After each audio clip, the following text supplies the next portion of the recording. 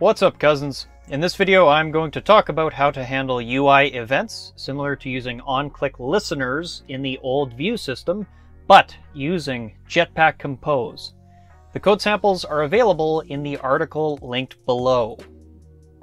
Sealed classes are perfect for modeling UI events, among other kinds of events. Let's start by creating a sealed class by asking a very simple question for each part of your app's UI. What are all the different ways which the user can interact with this? For example, looking at the screen of my app here, Graph Sudoku, this is what my sealed class looks like. Any event which does not need a value is made into an object. Any event which needs one or more values is made into a data class. Next, we need an event handler function. Whichever class handles the presentation logic of this part of the UI should possess this function. This would be your presenter, controller, or view model, depending on what architecture you're using.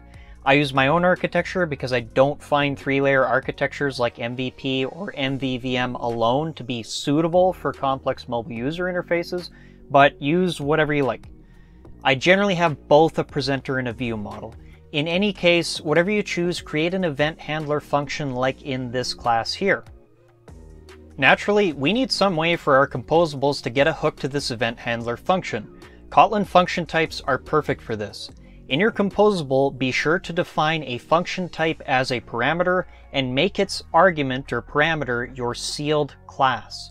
In whatever you use as the context for this composable, here I am using an activity, you can use a function reference. This can be done by typing the name of the class which has the function, which is my presentation logic class here, followed by the name of the function without any brackets or arguments. You will need the 2 colons, and if you're typing in a top-level function, you can obviously omit the class name first. To use this function type inside of a composable, you will need to pass the type, the function type, down to each composable which has some kind of UI interaction. Some composables like button have an onClick parameter, and you can just set it equal to a Lambda expression and then call your event handler within that Lambda. Also, sometimes you need to use the clickable modifier in order to get your onClick, but after that you can do exactly the same thing. If you like this video, like the video and consider subscribing. Also, if you like Sudoku, consider downloading the app. Thanks for watching. Peace out, cousins.